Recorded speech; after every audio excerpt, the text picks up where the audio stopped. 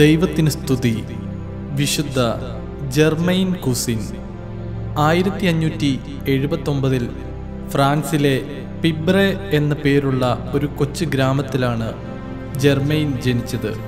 ഒരു ദരിദ്ര കർഷക കുടുംബമായിരുന്നു അവളുടേത്.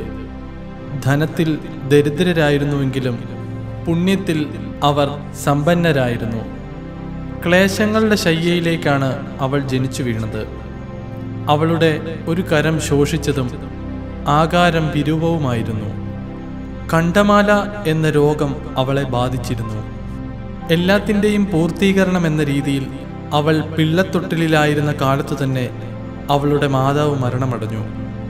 അധികം താമസിക്കാതെ പിതാവ് പുനർവിവാഹം ചെയ്തു.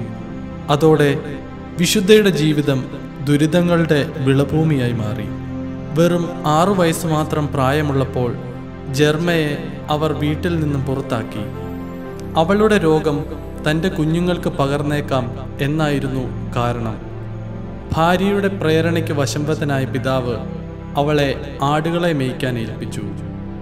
ആ ജോലി പ്രഭാതം മുതൽ അസ്തമയം വരെ വയലിലും രാത്രി മുഴുവൻ തൊഴുത്തിൻ്റെ ഒരു കോണിലും കഴിച്ചുകൂട്ടുന്നതിന് അവളെ നിർബന്ധിതയാക്കി.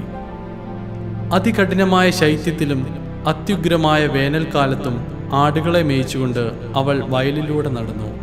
രുചി കുറഞ്ഞ കറുത്ത അപ്പമാണ് അവൾക്ക് ഭക്ഷണമായി ലഭിച്ചിരുന്നത്. അതാവട്ടെ വളരെ കുറച്ചു മാത്രവും. അവൾ ശയിച്ചിരുന്നത് വൈക്കോലുകൊണ്ടുള്ള കിടക്കയിലായിരുന്നു. എല്ലാവരാലും ഉപേക്ഷിക്കപ്പെട്ട അവളെ ദൈവം കൂടുതലായി സ്നേഹിച്ചു. നിരവധി സ്വർഗീയ ആനന്ദങ്ങൾ കൊണ്ട് ദൈവം വിശുദ്ധയെ അനുഗ്രഹിച്ചു. ശരീരപീഡകളും മനോവ്യഥകളും വർദ്ധിക്കുമ്പോൾ വിശുദ്ധ തൻ്റെ സഹനങ്ങൾ മിശിഹായുടേതിനോട് തുലനം ചെയ്യുകയും അങ്ങനെ ആശ്വാസം കണ്ടെത്തുകയും ചെയ്തിരുന്നു. ആടുകളെ മേയിച്ചിരുന്ന വയലിനടുത്ത് സ്ഥിതി ചെയ്തിരുന്ന കപ്പേളയിൽ സാധ്യമാകുമ്പോഴെല്ലാം ദിവ്യബലിയിൽ വിശുദ്ധ പങ്കെടുക്കുമായിരുന്നു. വിശപ്പടക്കാനുള്ള ഭക്ഷണം പോലും വിശുദ്ധയ്ക്ക് ഇളയമ്മ കൊടുത്തിരുന്നില്ല. എന്നിട്ടും ലഭിച്ചിരുന്നതിൽ നിന്ന് ഒരു പങ്ക് അവൾ ദരിദ്രർക്കായി മാറ്റിവെച്ചു. അതികഠിനമായ പീഡകൾ ക്ഷമയോടെ ഒരു പരാതിയും കൂടാതെ സഹിച്ച വിശുദ്ധയുടെ ജീവിതത്തിലൂടെ ധാരാളം അത്ഭുതങ്ങൾ ദൈവം പ്രവർത്തിച്ചു. ഒരിക്കൽ ജെർമെയിൻ തൻ്റെ ഭക്ഷണം ദരിദ്രർക്ക് കൊടുക്കുന്നു എന്നറിഞ്ഞ ഇളയമ്മ അവളെ ശിക്ഷിക്കുന്നതിനായി ഒരു വടിയെടുത്ത് വയലിലേക്ക് ഓടി. അവരുടെ ക്രൂരമർദ്ദനത്തിൽ നിന്ന് വിശുദ്ധയെ രക്ഷിക്കുവാനായി 2 പേർ ആ സ്ത്രീയുടെ പിന്നാലെ ഓടി വയലിലെത്തി. അപ്പോഴേക്കും ആ ക്രൂരയായ സ്ത്രീ അപ്പക്കഷ്ണങ്ങൾ വാങ്ങുന്നതിനായി അവളുടെ മേലങ്കി വലിച്ചിഴച്ചു. എന്നാൽ അപ്പക്കഷ്ണങ്ങളുടെ സ്ഥാനത്ത് ആ നാട്ടിലെങ്ങും കാണാത്ത പുഷ്പങ്ങളാൽ ഉണ്ടാക്കിയ പൂച്ചെണ്ടുകൾ മാത്രമാണ് കണ്ടത്. ഈ അത്ഭുതം അതിവേഗം നാടാകെ പ്രചരിച്ചു. അന്നു മുതൽ സകലരും അവളെ ഒരു പുണ്യവതിയായി പരിഗണിച്ചു തുടങ്ങി. ഇതുകൂടാതെ പല അത്ഭുതങ്ങളും വിശുദ്ധ പ്രവർത്തിച്ചിട്ടുള്ളതായി രേഖപ്പെടുത്തിയിട്ടുണ്ട്.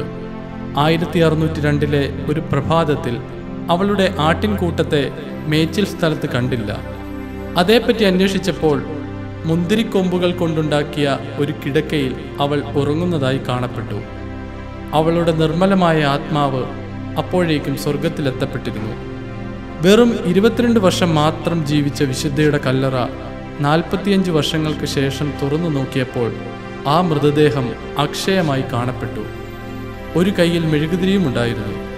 ശവകുടീരത്തിനുള്ളിൽ കിടന്നിരുന്ന പൂക്കൾക്ക് യാതൊരു വാട്ടവും സംഭവിച്ചിട്ടുമില്ല. ദൈവത്തിന് സ്തുതി. വിശുദ്ധ ജെർമെയിൻ കുസിൻ്റെ തിരുനാൾ മംഗളങ്ങൾ.